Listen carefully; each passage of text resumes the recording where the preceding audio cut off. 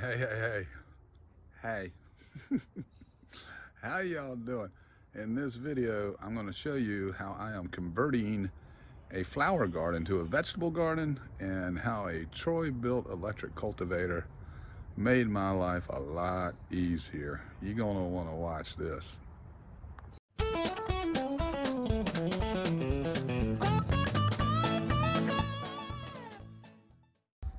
A quick little break. I'm going to get back in there at noon. I took the tines off of my cultivator, getting everything together here, oil her up, and get rolling. Well, all right, I got that Troybilt Electric Cultivator back in function. It was all bound up, so I broke those tines off. Cleaned her up, put some 321 oil everywhere I could. Need to wipe her down. Put some Armor All on there or something, get the black back. Anyhow, got this little clover-like ground cover in here, which is better than henbit and that daggum trumpet vine crap, which I got a little bit of that, still trying to get it completely out. But this is the before, and I'll cultivate all this up, pull a lot of that green out, or just leave it for nitrogen. I haven't decided yet, but then I'm going to take some of my brand new pile of manure and topsoil and come in here and fix this 3-foot section near the wall. And we'll probably leave a little path, probably coming from that way. This section right here gets so wet, I'm not sure what I could actually grow in there that won't drown to death. But there you go, south bed, getting serious, people. And here's a little safety tip for you. I'm ex-Navy, did my time, served my country. Safety first, man. Now, I could disconnect that hose, then I gotta reconnect it. But I have these portable fences. I move that thing in less than 2 seconds, and that will keep the temptation down of trying to get as close to that frickin' hose as I can with my cultivator. If I were to nick it, best case scenario, I gotta spend money to replace that hose. Medium scenario, there might be a little bit of gas in that hose and give me a nice pop. And then worst case scenario, I treat stuff like this like a gun. That valve's closed, but I'm assuming something's not right with that valve. If it's got a little bitty leak and it's filled that line up, I nicked that thing with an electric motor running, you know, worst case scenario, blow that tank up when I'm standing there 3 foot away. So, ain't gonna happen. As I remove my temptation, I can't get near that hose.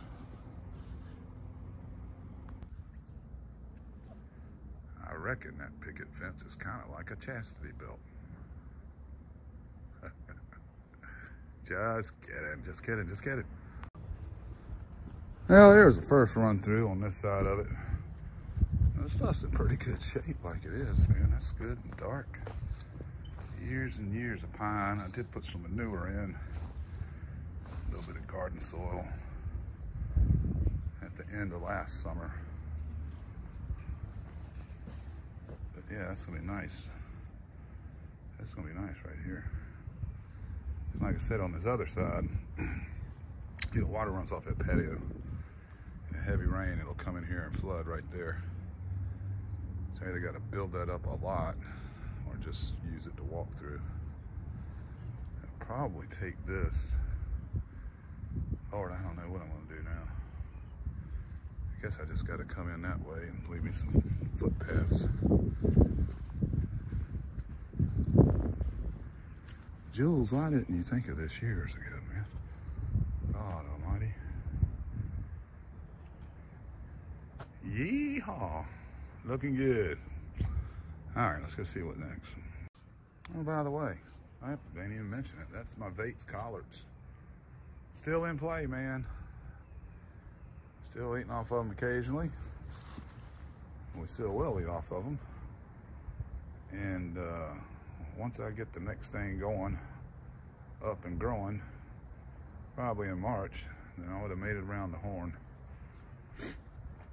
In other words, something's in the ground edible all the way around the year. That's garlic over there. I don't know, drop some comments, man. Should I make that like an onion bed? I don't know. Every time I get out here doing stuff, I change my plans. I don't even know if I should bother with plans. Oh my goodness, I need to show you guys this. This is amazing. Sorry. One hand up at one on one, one on the other. Look at this. It's broccoli, which is, I think, 10 to 14 days typical germination. These were put in on the 4th, today's the 8th. This is cabbage, 5 to 8 days, red on the left, storage on the right, typical green. And what you see, a lot of that came in 3 days, and again, it's only 4 days. These are Johnny selected seeds. Obviously, they've not all hit yet, but wow, I don't know. It's either the seeds or this, it was, they hooked me up with Sun Grow propagating mix. Got me Sambo, and the heat mat's not even on it. I just set it here. Crazy. Well, would you look at that? Well, not a flying pig. Come on, people. Although I do love that thing. If you want to send me a random gift, send me some flying pigs. I don't care what it is. Yeah, look at that dirt. I guess I put more manure and stuff in there than I realized. That is some healthy stuff right there. Lordy, lordy, lordy. And this machine right here, I've been working all day and multitasking. Somebody was asking about that earlier. I put that up on an Instagram post. Yeah, that Troybilt's awesome. If you want to see that, I do have a video of that. Almost a year old now. I think it's 10 months old, something like that. You can also see how I prepare garden beds to get them to look like this, but it's really about using that. It's not like a review of the tool. I'm showing you what I'm doing with it. I mean, it's a video of using it, you know, how I'm using it. Action video. It's got a good song in it too. Good Christian song, heavy metal Christian song. A friend of mine wrote. Anyway, I got to get down in front of that row of college there, come around the back end on the wall. Yeah. Man, I'm tickled. I was not expecting that. I really was not expecting that. So I was on the phone during one of my breaks today. This is Monday the 9th. That is my senile dog, who's also deaf. So his bark is very loud, ear piercing. Now, one thing we concluded, we're gonna name that cart Daisy. Yeah, I still will give you a review on that cart. I can tell you right now though, get that. You will not regret it. It's a gorilla cart. That's a 7 cube. That's a bad unit right there. Yep, anyway, I'm talking to him. The person was giving me a hard time about my dirt and being lazy. The lazy gardener. It's not like I haven't done anything. It took me 2 days to recover just moving that. I felt like I was in high school on a Saturday morning after a Friday night football game. It didn't feel well. It sure did not. But why? Yeah, I used some of that mulch in that bed, by the way. This thing's been around for 2 decades. Hate to part with it. I'm gonna break it down and keep it in the garage. Anyway, so I'm talking on the phone on my break, and my neighbor back here, this is an alley. City owns 10 foot of that, but we use it and take care of it. They don't do nothing. And they got a staging area right on the other side of that fence. Keep some junk, keep a trailer, keep some wood. Obviously they keep their RV right there. RV trailer, fifth wheeler, I guess you'd need to pull it. And he's walking, and I was up a little bit higher, and I could see he was carrying something, and then he was carrying a bunch of them. So I said, well, hold on. And I scored doors. Ha, ha, ha. He did warn me to have lead paint on them. But just as a reminder, I'm putting down this other free stuff. I've turned into my brother, y'all. This is a textile belt. For those that have missed that conversation, that's heavy, heavy, heavy meal. Nothing's coming through that, like nothing. So I'm gonna take those doors. You see how I'm using these blocks? This is where I'm keeping some wood for burning. But just an update for those that don't know, over here is getting cleaned out. We're gonna put that mat down, and we're gonna use all this trash and repurpose it. Yep, I already have one door. The original door to this house I'm living in was built in '46. So I saw those doors right there, and I'm like, oh, heck yeah. Tabletops, free. I mean, I could sand them down, paint over the lead, but they're gonna be over weed mat anyway. It's not gonna hurt anything. There's not gonna be any leaching of lead into something I'm eating. Also, prune my old tree here.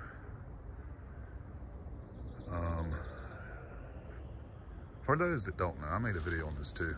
If you get a fruit tree going, if you get some peach or plum in particular, you want to start early right out of the gate and gut that middle, which I kept it pretty clean for years and years.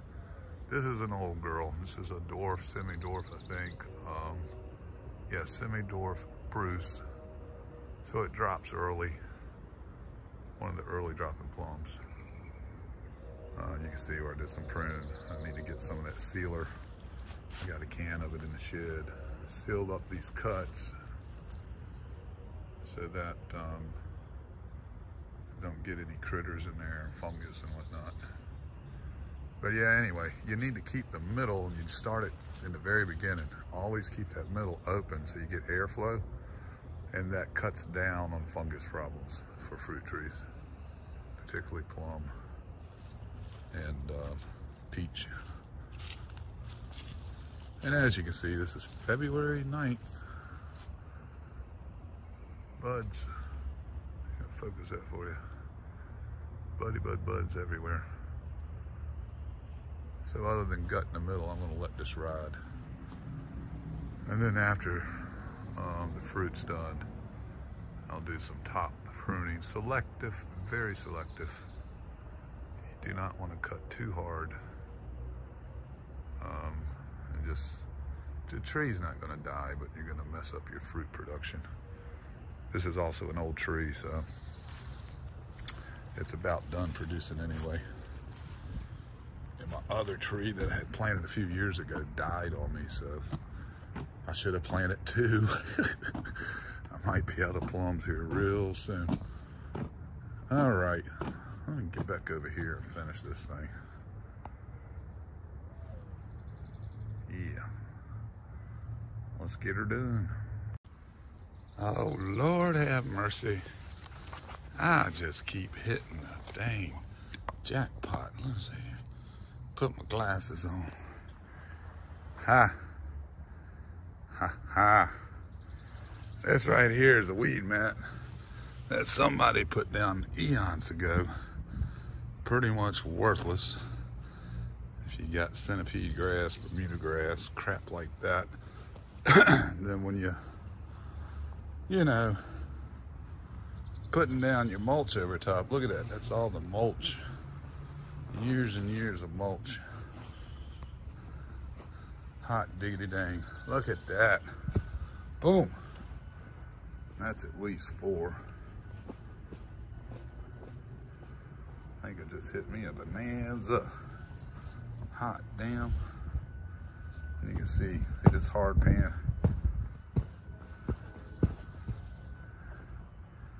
All right, change of plans. Not gonna finish this part of the video right now. I'm gonna have to come back and do this tomorrow because I want to get in on this hard pan as much as possible. Break that up. And part of the reason is, as I said before, that water will flow over there under that barrier and it comes over here and it settles. And I do have that drain pipe on the other side of the fence over there. If you follow the channel, you know what I'm talking about. It's a French drain, but all the packing peanuts are coming loose from the sock. But I could take that sock off, break up this clay, and run that drain pipe under the ground and get that water out this way. So obviously, I'm not going to worry about final prep. This is late now, I'll get towards 6 o'clock. I will go over there and cultivate that part. But wowzer, what a lucky break. Thank you, Mr. Cultivator. Just nipped the edge of it and pulled it. So I rolled her out and there we go. Look at all that. Look at that. Good God, I reckon. In case you can't tell, I'm so happy. I've been wanting to get after all that stuff. I've been pulling out a little bit at a time. That weed mat, it's completely worthless. Yeah. Hallelujah. But before we get into the rest of that south bed, I used to have Bradford pears up here. Look. Here comes Cookie. You can't see it. It's small. That's a pear root. I got 4 of them. See where those logs are? That's what I use to mark a very short pear root. Dwarf cherry. It's a dwarf cherry bush. Put the logs down so I didn't stomp them by accident. And they're supposed to get 6 by 6, 6 foot high, 6 foot wide. And they flower nice and white. And supposedly the fruit is edible. If it is edible, then I'm gonna have 4 cherry plants up here. Dang it. I gotta get my azaleas right. I need to feed them. They're looking like in bad shape. These got cut back. These are knockout roses. Spent all the $20 on all 4 of them. But I'm gonna try to sneak in some plum tomatoes in here. I got this thing, it was on sale at Johnny Seeds. And I think I'm gonna try to sneak me in as many as I can get away with. They are striped. I forget what they call them, maybe speckled. But they're a pasting tomato, but they got yellow streaks in them. The picture looks really cool. Ah, pretty picture. These dudes need to be cut back. See, it's so big, that's azalea, you can't even see the top of it. On the other hand, it does hide the porch, so it's not like it doesn't have purpose. I believe we have some crocus coming in over here in the specimen bed. Again, this is Zone 7B, North Carolina. It's February 9-0. 9? Yeah.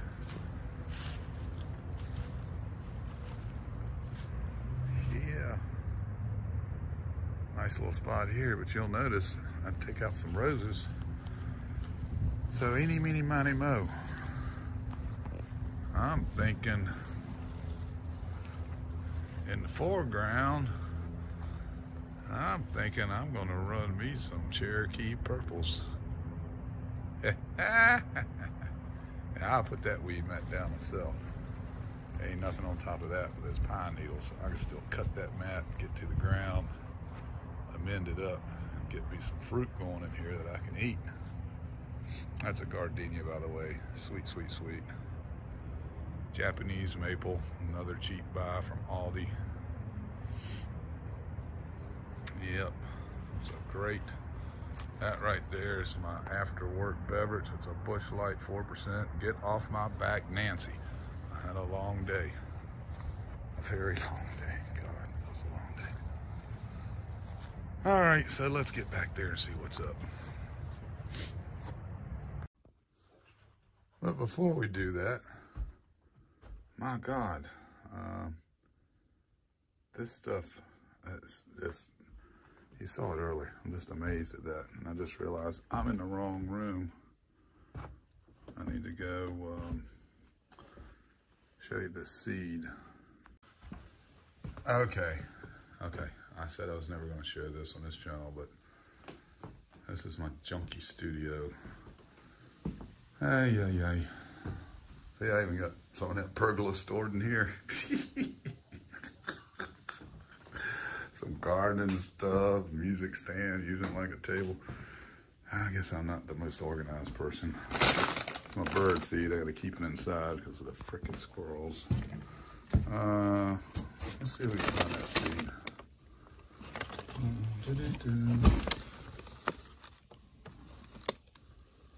What is that? No, that is it. That's what it is. Speckled Roman. 40 seeds. I got that for like $2.79. Discount at Johnny's. 85 days. Yeah, I need to start germinating this stuff right now. Yipper dipper. All right, so let's get back to it. Yeah, by the way, before we get out there, there's Chef Beth doing her thing. Got some oil. We got pepper steak. Yeah, a pepper steak. Some noodles. No noodles. What is that? That is some bamboo shoot. Oh. And there's some squash, yellow squash. Ain't ours.